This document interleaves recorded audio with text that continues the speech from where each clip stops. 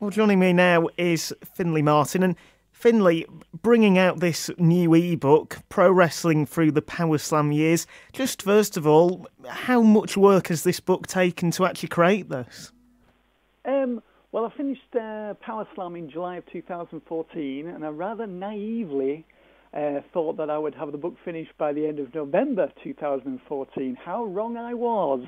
It was finally published in September of 2015. I don't know, I was probably working on it. I was doing other things as well, like stuff on the website and other things as well, like podcasts and things. So I was probably working on it, I don't know, maybe 8 months, something like that, 9 months, something like that. I mean, it works out at 245,818 words.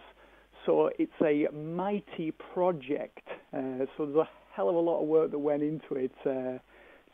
Yeah, I mean, the thing about it is, on the subject of pro wrestling from 1994 to 2014, although it does include a lot of information as well about the 1992 to 1993 and 94 period as well, the 2.5 years that Superstars of Wrestling existed before Powerslam was launched in July of 1994. When you think of the period in question, 92 to 2014, and there's also information in there as well about the period from July of 2014 up until September of this year, when the book was finally finished. I mean, I finally finished writing it on the day that I actually submitted it to Amazon, believe it or not. That is the beauty of the ebook. When you think of the period in question, you could write 750,000 million words on that period quite easily and still not cover everything. So I feel like I've covered all of the major stories and given a lot of analysis to them as well. So all the major things are covered, from WWF, WWE, WCW, ECW, TNA, New Japan, Pro Wrestling Noah, All Japan, companies like that. So, there's a lot of analysis in there, a lot of in-depth coverage of the major events, but obviously I couldn't cover everything. That would be unrealistic even in 245,000 words. And of course, while you've been writing this, you'll have noticed just what massive changes have actually happened in that period of time in the wrestling industry. Oh yeah, I mean as I say, I mean you could literally write a million words on it, and you wouldn't cover everything. So I mean, the book was dedicated to, as I said, the major stories and also the changes in the industry from the 1992 period to 2015. So I mean, the huge one, of course, was when Vince McMahon finally embraced change in 1997, which led to the Attitude Era. So, I mean, that was the huge one. So there's a lot of information there about how Vince McMahon's battle with himself to accept that he could no longer promote this brand of pro wrestling, which he'd really been clinging to since he took over from his father. Well, maybe not 82. He took over from his father in 82, but it was really 84, which would be the Hulkamania era, which really gave us what many people believe in the 80s as a golden period for the World Wrestling Federation. So, I mean, what he was doing in 1992 was not that dissimilar from what he was doing in 1988, when you think about it. And I know I was a massive fan of the magazine. I mean, I subscribed to it, actually. I bought every copy. And, I mean, how hard was it to decide that it was time to stop writing the magazine, first of all? It was really one of those things where it was we had the crash in September of 2008 that affected the magazine business, and it had been basically a double-digit decline for the entire magazine industry ever since. I mean, I received an email from someone in the magazine industry a couple of months ago, and he told me that they're only expecting magazines to decline by 9% over the next year, from September 2015 to September 2016. And that was considered good news. So, I mean, that really sums up the state of the magazine industry, that it's been in decline ever since 2008. So when you're in an industry that's in, terminal decline, it's very much like if you worked at Blockbuster Video.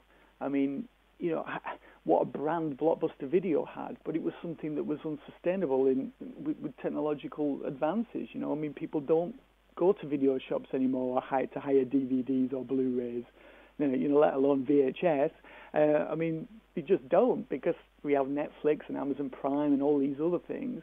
So, I mean, with the magazine industry, I mean, it still exists, and it's still going to exist for many years to come, but it's a declining industry.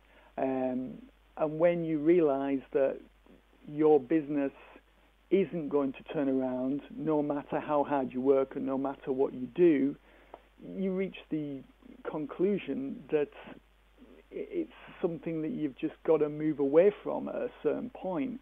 It's like anything. If it's not working for you and you've got the option to do something else, I mean, you really should do it. I mean, that's what we should all do in life, I feel. For me, there were various things that I could have done to keep Powerslam going. I go through them in the book, but none of them were really palatable to me, and nor would they have been to the readership. It would have involved a lot of cost cutting, and I think the overall quality of the magazine, certainly in terms of production, would have declined. So I would rather that the magazine went out while it still was a quality product, I felt. And to me as well, the first issue of Powerslam went on sale in July of 1994. To me, it just felt like a great way to go out. The final issue went on sale in July of 2014. So it was exactly 20 years to the month after the first issue went out. And, you know, I was able to write my own exit, you know, and it just felt like it was time to leave that behind and move into the ebook market. I planned to write this book for quite a few years. I've been thinking about it. Some people had said to me, oh, well, why don't you do the book while you're doing the magazine? But because the magazine was, you know, when you're in the magazine business, I published the magazine as well. I did the typesetting, sold the advertising, did all the pictures. You know, I didn't write it all, but I did write the majority of the magazine. So I did a lot of work on it. And when you're in that position in the magazine industry, it's not so much a job as a lifestyle. So I was working long hours, and there was no way I could have done something as well as the magazine. And certainly I couldn't have done Pro Wrestling Through the Powerslam Years to the standard that it is, and with the detail and the analysis and, you know, just the effort that went into it. There's no way I would have been able to do that as well as the magazine. Both would have suffered, you know. So to me, it was time to leave that behind, go out hopefully on a high, and then move on to the next chapter of my career, which is Pro Wrestling Through the Powerslam Years. So hopefully this will be a success, and this is, you know, I have a second book planned, which I'm hoping to start either this week or next week. So I'm hoping that I can move on to do the second book, and that this can be my career from this point forward. But we will see. The public will decide. It always does. And looking at that second book, I mean, just what is the theme going to be? Is it going to be looking at a certain amount of time? No, what it's going to be called the Powerslam Interviews. This will be, I don't think it will be that much shorter than the first book, but it will be a lot quicker for me to do it, because 60% of the work, 70% of the work maybe has already been done. So it'll be like all the, you know, because we interviewed so many people over the years. I mean, which was your favourite interview in Powerslam? Well, I mean, when I look at it, I know you did a few with you know, looking at Kurt Angle and people like that, but obviously also the English ones as well. So, I mean, obviously, you know, I know that you're quite a big fan and a big advocate of wrestling in England, and it must be great to see that you've seen the progress of English wrestling as well. Well, I mean, really, to be honest with you, Powerslam didn't really do enough on British wrestling. I think you look back and you think, well, what would you have done differently? And certainly now, after the success of Insane Championship Wrestling's event at the SECC over the weekend, and you look at how Progress is doing, and Revolution Pro, and Stephen Fludder's Preston City Wrestling's doing so well in Preston, and there's all these other companies that don't really get that much publicity. But you look at where the British wrestling scene is now. I mean, it's all these companies have done it the right way. I mean, they've started small and they've built themselves up gradually. You know, they've built up individual brand names, which is, you know, the key to running a successful company. So it means you're not British wrestling, you are Insane Championship Wrestling, you're Preston City Wrestling. So you've got that brand name, and they've done that, and that's, unbelievable credit to these guys. But by starting small, running small venues, filling them, keeping the costings right, not losing money, which may seem like such a fundamental business thing, but you go back to British wrestling in the 90s and very much in the 2000s as well. Lots of companies just didn't have the costings right, and they were spending far more than they were making, and they didn't last. And it ended up causing, it was a real black eye for British wrestling, because you'd have a company that would start and maybe only run a few shows and then would cease to exist. These guys that are around now, fans have total confidence in the brands because they've been built up, and when they're advertising shows for throughout 2016, people are buying tickets to them with full confidence that the shows will occur and that the talent that's advertised will be there. I mean, Progress has just sold a lot of season tickets for 2016. What they've done is they've actually sold season tickets for next year's shows, which is just such a credit to them, that their audience has got total confidence in them, that they will buy tickets to events that are going to take place all next year.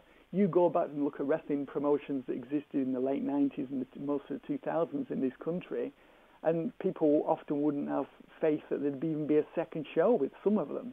So, I mean, these companies that are around now, it's total credit to them. They deserve all the credit in the world for, as I say, just running a tight business model that works for them, works for their audience, and has legs, and is, everyone has confidence that it's going to be around, 3, 6,